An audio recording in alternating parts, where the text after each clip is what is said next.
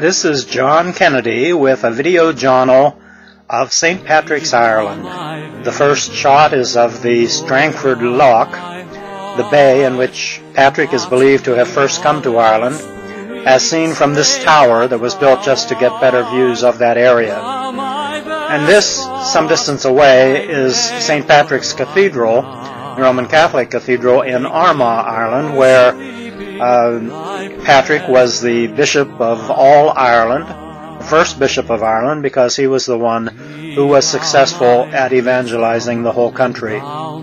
Looking down into the town a little bit there from the church grounds, beautiful Irish city of Armagh in County Tyrone, Northern Ireland.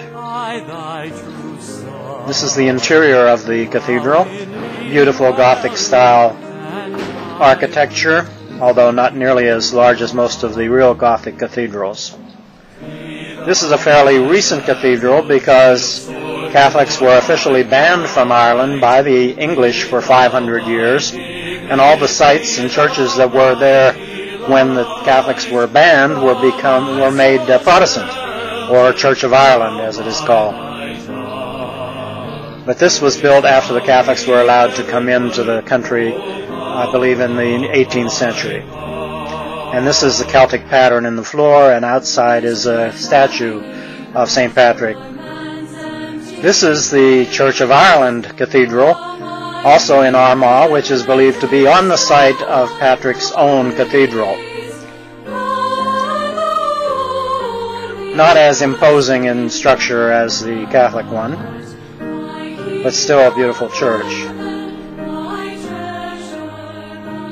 This is St. Patrick's Centre in Downpatrick, a town a distance away from Armagh, which is the town closest to the bay where he landed.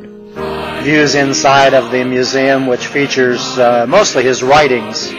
He's one of the most early writers of the church after the New Testament was closed. The hymn that's playing in the background is also attributed to him because it's based on his most famous prayer. And this is another St. Patrick's Cathedral atop the hill above the museum, and this is where he is believed to be buried. They're assigned to his burial spot in the back of the church, and my son Kevin and I walking around that stone. Pictures taken by my other son Michael, and the Latin for Patrick's name on the stone. And in this area, the dominant feature of the geography is the mountains of Mourne that you may have heard of. The beautiful mountains of Mourne.